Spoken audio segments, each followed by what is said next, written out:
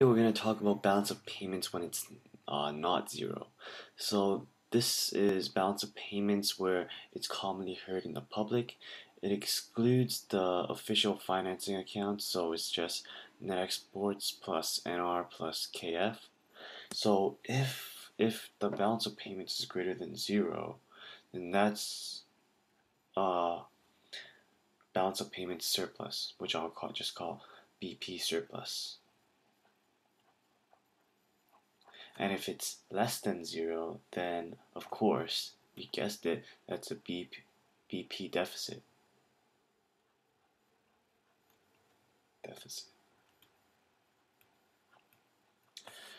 So, in the case of BP surplus, an example of that, or the concept is during a BP surplus, the exports are probably high. Exports probably high. So we have a lot of exports, and vice versa for deficit. So now on to the deal of OFA. So a little thing that you have to know about OFA is that if the OFA is less than zero when we have a B of P greater than not zero, then pretty much you gotta get this fact into your head that there are more purchases. There are more purchases than sales of foreign currency.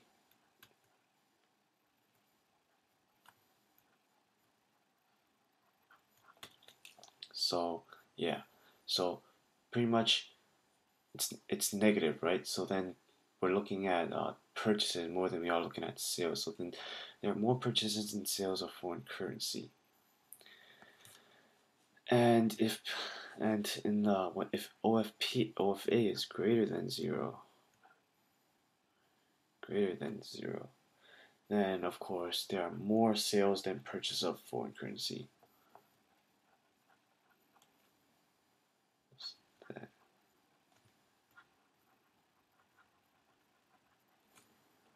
Of foreign currency.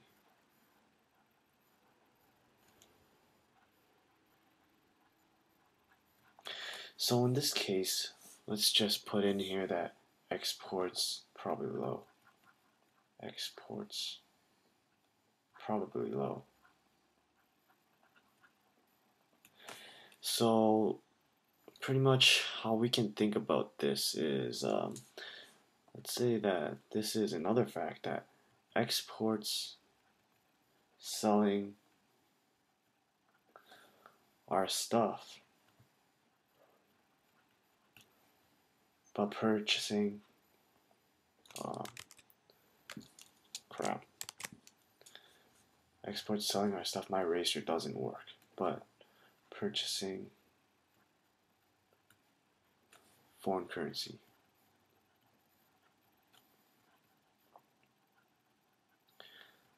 So when exports are high, then we are selling our stuff, but we are purchasing foreign currency. That's why the OFA is low. There are more purchases than sales of foreign currency when B of P is greater than zero and OFA is less than zero. That's because we're exporting a lot here. And when we're exporting, then due to this, from this fact, we know that we are purchasing a lot of foreign currency. Now, in this case, exports are low. That means that um, we are importing, so we are selling. We are selling our foreign currency. There are more sales of foreign currency than purchases, and that's the kind of thing that I want to get into your head.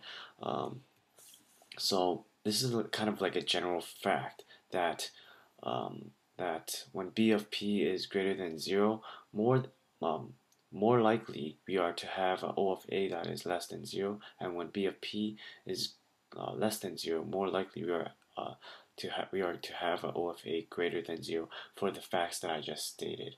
Um, Using this exports, selling our stuff but purchasing foreign currency to play into the logic of why this situation is, why this general fact is true. And that's what I want to teach in this video. Please rate, comment, subscribe, and I'll see you again in the next video. Thanks for watching.